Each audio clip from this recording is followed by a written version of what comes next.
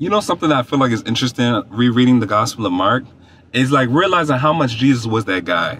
Like literally from chapter 0 to 3, like I'm just right there right now, I'm realizing more and more how Jesus was that dude, and like how the Pharisees and all the other teachers was like, who is this man? Where he come from? Like, what's up with him? Because when you think about it, like historically, from the Old Testament to the New Testament, there was never deliverance that really happened for people, like unclean spirits responding under the unction and the authority of God, right? And that in such a tangible way. Like, so when Jesus came to do healings and started ministering to people, people was like, oh, what is this? You know what I'm saying? So no wonder everybody was trying to bring their mama, their cousin, and this person and that person to him so that they could get healed. But what I thought was so cool about Jesus, even after picking his disciples and ministering to people, like Jesus made sure that he was very much intentional about preaching. Because all he could have done was perform miracles, signs, and wonders, you know, but he wouldn't have advanced the kingdom of God.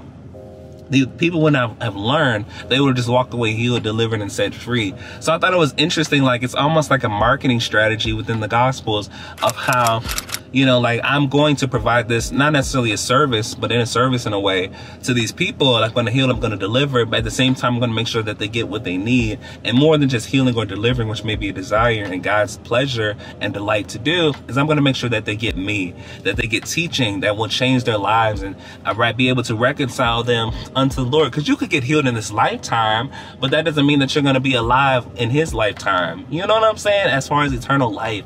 And I thought that was just so cool. Like, Jesus really was out here, and people are like, who is this? Unclean spirits respond to him?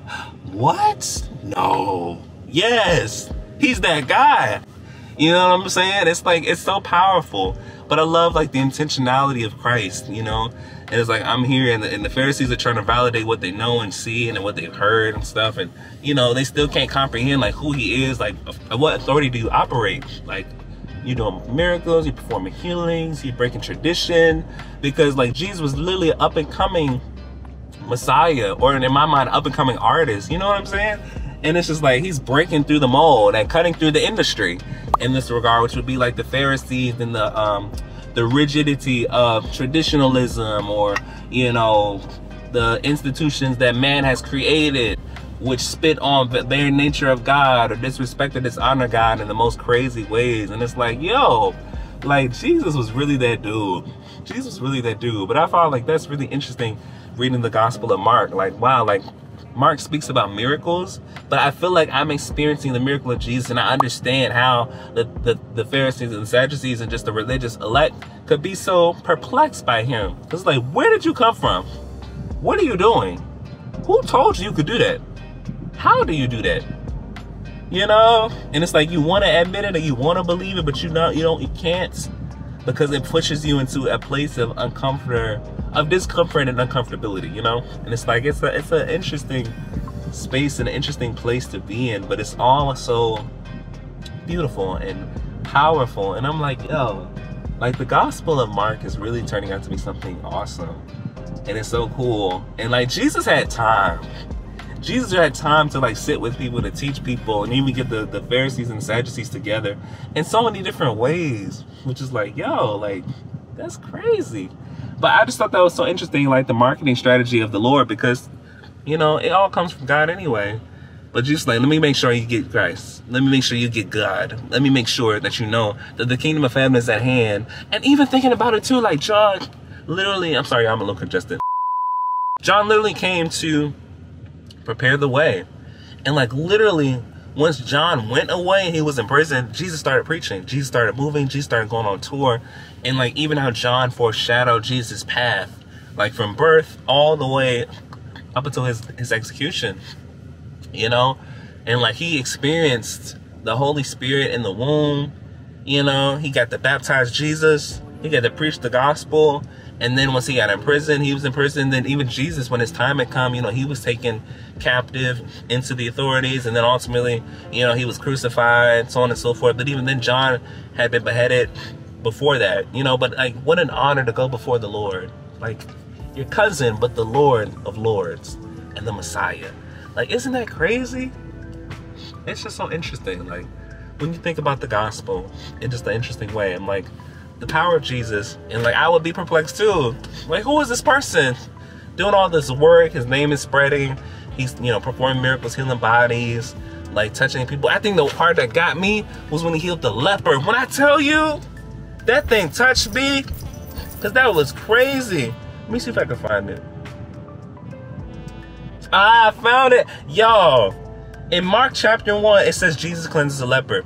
And the New King James Version says this. Read. Now a leper came to him, imploring him, kneeling down to him and saying to him, if you are willing, you can make me clean. Mind you, context, lepers were considered unclean. Can't nobody touch them. Can't nobody be close to them. Infectious disease, yada, yada, yada, yada. And literally right here in the next verse, it says, then Jesus, moved with compassion, stretched out his hand and touched him. That part right there, and said to him, I am willing, be cleansed. But that part right there, it says, and touched him. What person do you know?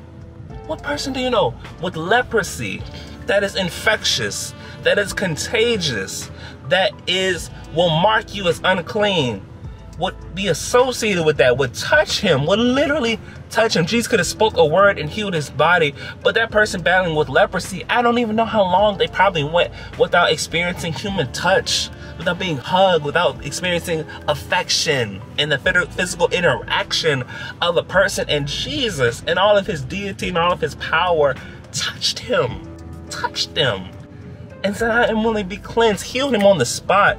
But the first touch that he got to God in such a long time was from the Messiah. Like, how powerful is that? Like, beyond your sickness, beyond the illness, beyond the thing that makes you separable from people, like, the Lord does not care. And he's willing and he's bold enough to interject himself into the middle of it and bring you closer to him and reconcile you back to him and really give you healing and clean you up and restore you to the rightful place where you should be. Like, if that is not enough to make your heart leap for joy, I don't know what will. I really don't know what will. But I just want to share that because I'm like, this is what I'm learning as I'm reading the Gospel of Mark. You know, I'm on like chapter 4 now. But I'm just like, this is so interesting to me. Like, Jesus is really that guy.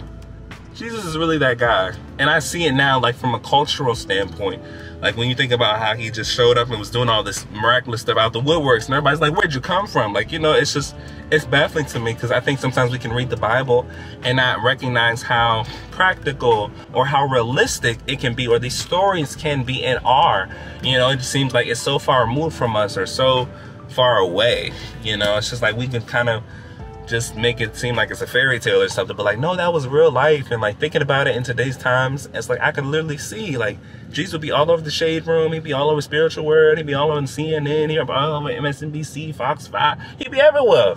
He'll be everywhere.